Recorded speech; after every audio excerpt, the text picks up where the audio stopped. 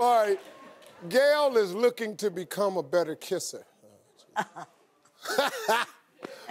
Who better to ask? Go ahead, Gail, what you got? Well, have you ever seen anything like this?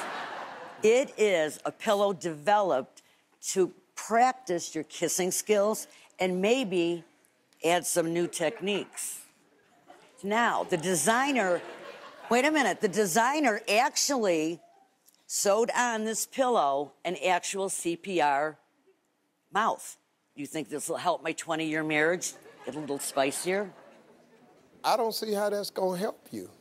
You can be doing as good as you think you're doing. But you're practicing. But he just sitting there. He ain't giving you nothing. See, a good kiss is an exchange. But see, how do you can do everything you want to do to me, but if I don't give you some feedback, see, if you ain't ever been professionally kissed, you really don't know where I'm going with this thing right here. See, that kissing go to a whole nother level. Kissing is intimate. It's sexy. It's you do something, he do something. I do something, she do something. And together that something makes the magic. It's movement. It's all. See, you probably ain't never even had your teeth licked before, have you? See, until you had a man. Listen to me.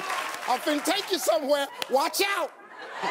What? If it's never happened, hold on to your seats, lady. Until a man has finished kissing you and then licked your teeth, you have no idea what it really is to be kissed. If your dummy had teeth and was a girl, I'll show you what I'm talking about.